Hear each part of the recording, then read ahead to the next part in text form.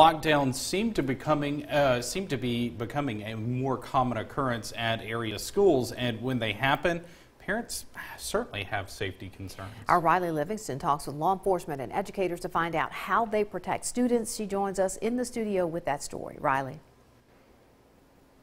Thanks, Andrea. School lockdowns happen every day across the country. Sometimes they are caused by simple things as rumors, and other times there is a real threat. Whatever the reason, the goal is the same. Last week, this school went into lockdown twice. The situations triggering those actions were different, but the goal was the same. Our biggest concern is going to be student and staff safety.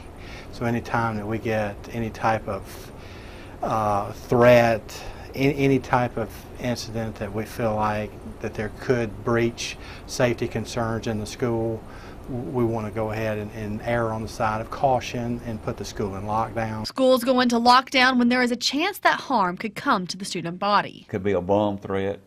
It could be a threat of a student that we had last week here in Aberdeen bringing a gun to school or a knife or something that could hurt other children. Those are your major things. Anything that would cause someone to have bodily injuries or get hurt is the reason that they lock school campuses down. In these situations, students and teachers have to work together to remain safe and calm. Are there shades over the window? Or is everyone turning out the light? Is there a second method of not just a lock on the door, maybe a wedge underneath the door to keep from other entry?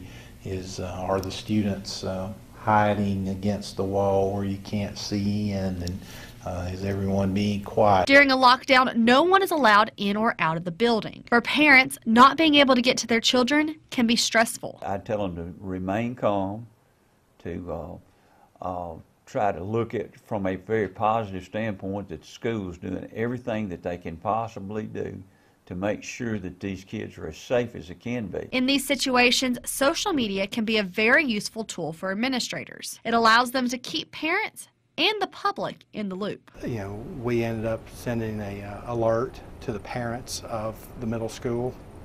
Then we sent an alert for an all clear. No matter the reason for the lockdown, the school is just looking to keep students safe. It's a good thing to be overcautious than undercautious. Scott Cantrell says schools in Monroe County are always in what he calls a soft lockdown.